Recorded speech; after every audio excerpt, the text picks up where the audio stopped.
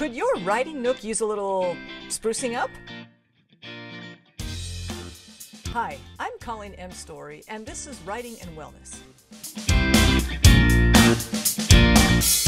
Did you know that certain things about your writing nook could make you feel stressed out or sleepy? Other things might give you headaches, make you less productive, or even distract you from your work. Several studies have found out that a comfortable working atmosphere can make a big difference in your productivity. If you're a writer, you're probably spending more time than you really want to in a chair.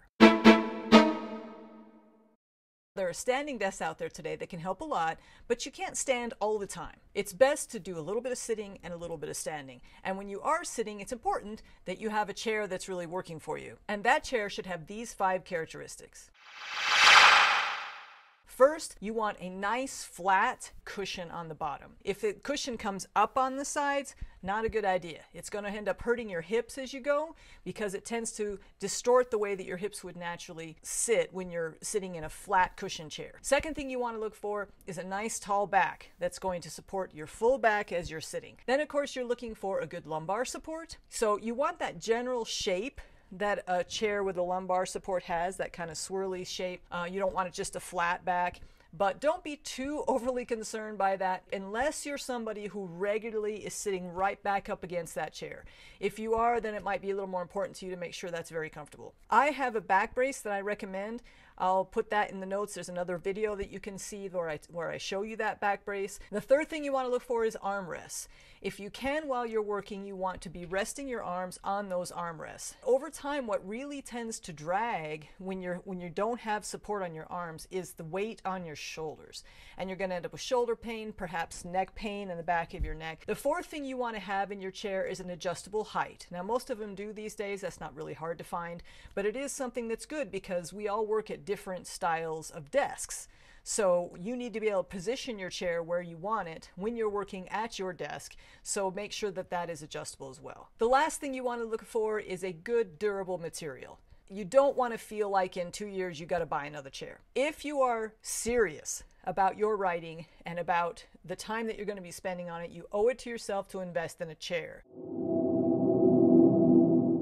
Natural light is best. If you can position your writing nook somewhere near a window, that will help you a lot. It's easier on your eyes, and it helps you also to feel more awake and energized while you're writing. You may still need some lighting, or maybe you have a writing nook that you can't put near the window. Then you've got to look at other lighting options. I would caution you not to go with the overhead fluorescents. If you're in a room where that's what you've got, I would advise you to turn those off and get different lights that you can use for your writing nook. Why? Many people are sensitive to fluorescents, and plus they just tend to be tiring. Or if you have migraine headaches, you don't want overhead fluorescents on you all day. Your writing nook will feel a lot better if you position some floor lamps, but position them to the side and behind you, and then make sure they're not casting glare on your screen, whatever computer you're using. Here's one more tip for you. Try not to make the lighting too bright. In an interesting 2013 study, researchers found that more dim lighting tended to inspire more creativity. Maybe you can repaint the walls right around where you are.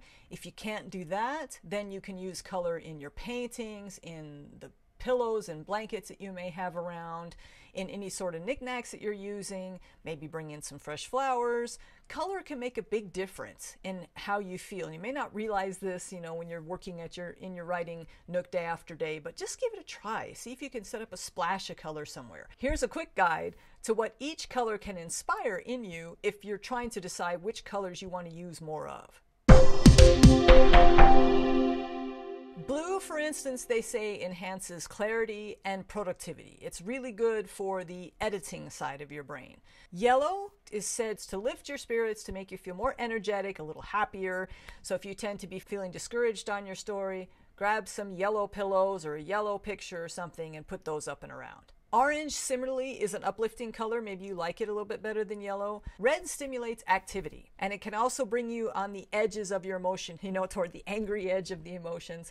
If you really like red, sure, use it, but keep in mind that it may not be one that you want to use if you're trying to enhance creativity or productivity. Pink has a calming effect, and the experts say that it can help reduce your appetite. I don't know how true that is, but if you're finding yourself over snacking a little too much while you're writing, I don't know, throw some pink on the wall and see if that helps. Green is a really good color for a writing nook. It tends to be balancing, reassuring. It has that natural feel to it. It may be just the color you need to feel like your writing nook is really inviting. Purple and indigo, as you might expect, can help stimulate the imagination. If you're feeling like you need to get some new ideas going, or you're in the middle of your novel and you want to keep the ideas coming for what happens next, then purple is the way you want to go. White can bring a feeling of openness and freedom. So maybe if you have kind of a cramped writing nook, white might be the way to go. Keep in mind that it can also feel kind of cold and clinical. So maybe a white wall would work good, but then some other colors on it to help balance that out. Black can help you feel strong and tough, so if you're writing a thriller or a mystery, then maybe black is what you want. Be careful, as it can also be kind of dulling and make you feel sleepy if it feels too much like night. So again, maybe balance it with some other splashes of color to help subdue a little bit that sleepy feeling. But if you want to feel tough and strong and you got some strong characters in your books, it may be just what you need. Final note, deep, highly pigmented colors tend to be more stimulating, whereas the calmer pastel, lighter colors tend to be more soothing and calming. If you're having to share your writing nook with somebody else, you may be very familiar with having arguments over how hot or how cold the room should be. Keep in mind that having it too cold can seriously affect your productivity. In one study, researchers found that participants made 44% more mistakes on a task when it was 68 degrees in the room than they did when it was 77 degrees. If you're feeling cold, you are distracted. It's a form of distraction. So part of your brain is thinking about how cold you are and how you wish you were somewhere that was warmer, and that naturally affects your creativity and your focus on the task at hand.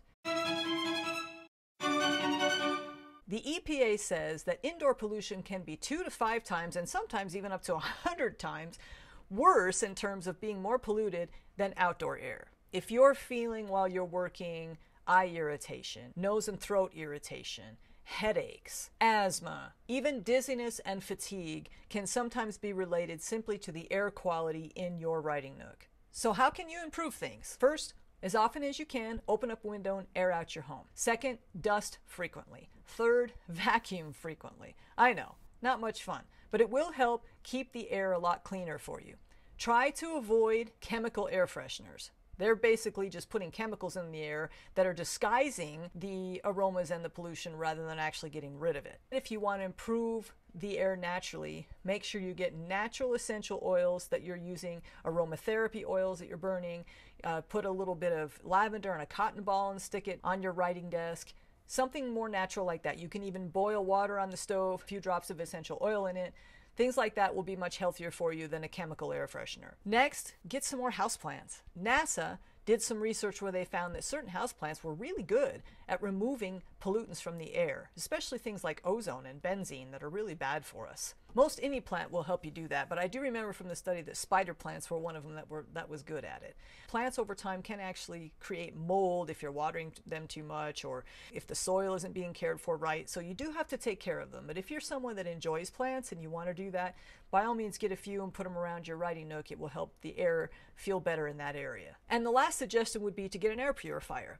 I did that just this last summer because we had so much smoke going on from the western fires that were happening that it just got unbearable and to the point where I just had to do something. Do your research, find a quality one, and it also makes sure that you can get replacement filters because you will need to do that as you go. But investing in that for your writing nook can make a big difference. Just these few little changes can be enough to make you feel totally refreshed and energized the next time you go into your writing nook. You may be surprised at how much just shifting things around and making a few changes can help you to get more of your work done.